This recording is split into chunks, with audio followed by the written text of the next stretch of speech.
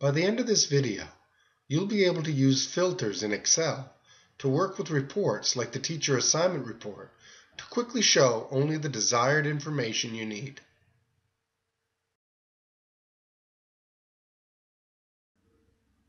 Here's the situation. You're the principal of a large K-8 school.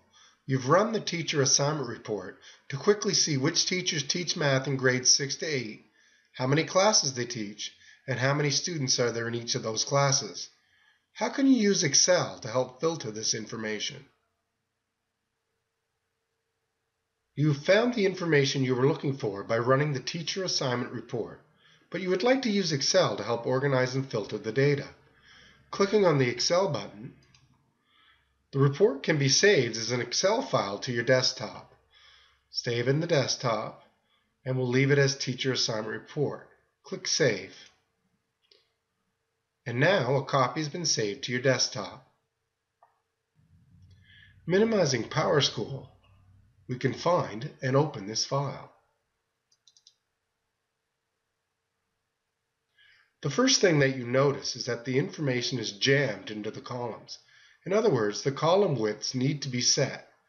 To adjust the column widths to fit the data, click on the Select All Columns arrow, located here.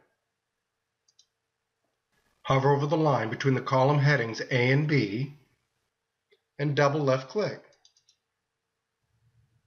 Note that you can always adjust individual column widths as well.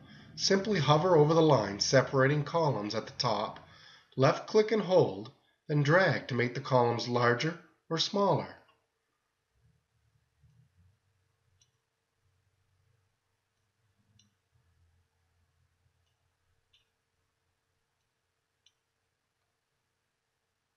Similarly, you can adjust row heights individually or all rows by clicking on the Select All arrow and adjusting the height of one row.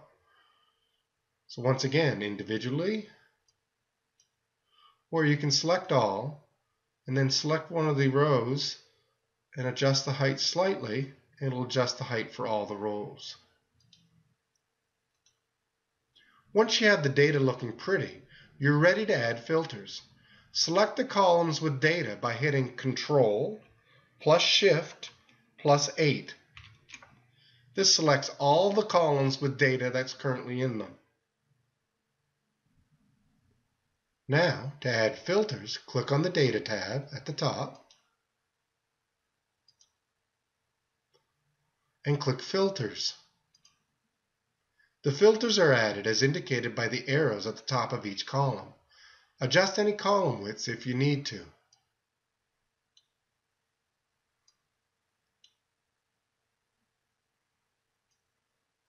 Adjusting the width slightly will allow you to read all the names and keep the filters intact.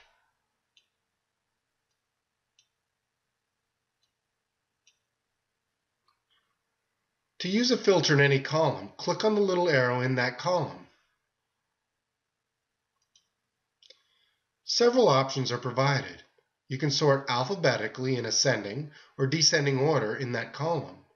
You also have several text filters to use if you wish to fine-tune a specific filter to your liking.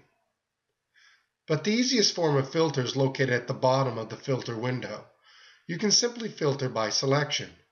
For example, you were trying to find out information about the grades 6, 7, and 8 math classes. So in the Classes column, use the filter to select only those classes. Scrolling down, we'll find Math 6, 7, and 8. Well, we need to clear them first. We'll go down, Math 6, 7, and 8. That activates the filters. Hitting OK will filter out all information except the math classes 6, 7, and 8. It should be noted that you can filter more than one field at a time. For example, if you want to also see how many classes Teacher 55 teaches, use the filter to look at only math classes taught by Teacher 55. We deselect everybody else, select Teacher 55, hit OK. You now see the math classes 6, 7, and 8 that Teacher 55 teaches. To remove a filter, you can click back on this filter once again, hit Select All, and hit OK. And now you see the math classes for 6, 7, and 8 once again. From here, you can find total numbers of students quickly. This is done one of two ways. Select all the cells that have the total number of students by left-clicking and dragging over those cells and selecting them. Here's our totals. Left-click and drag, and it will highlight all those boxes. Once again, left-click and drag. Notice at the bottom, Excel will find the average, the count, which is the number of cells being added together, and the sum. The total number of students taking math in grades 6 to 8 is 104. The second way to get a sum is to, again, select the cells you want a total for, clicking on the Home tab, and clicking on the Autosum button.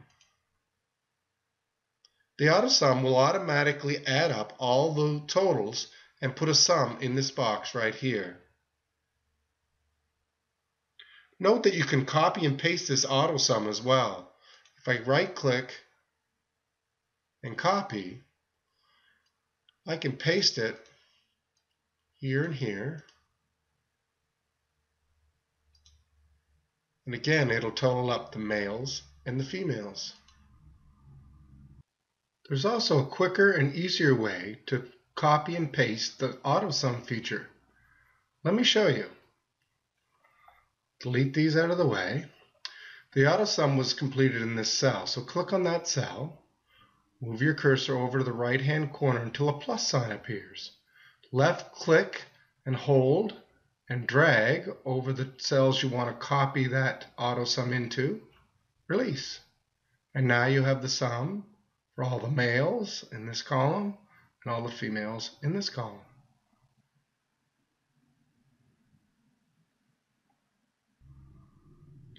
Lastly, to remove any filters, reopen the Data tab, click on Clear, and all the filters will be cleared at that time. Congratulations! You've successfully used Excel filters to work with reports like the teacher assignment report to quickly show only the desired information you need.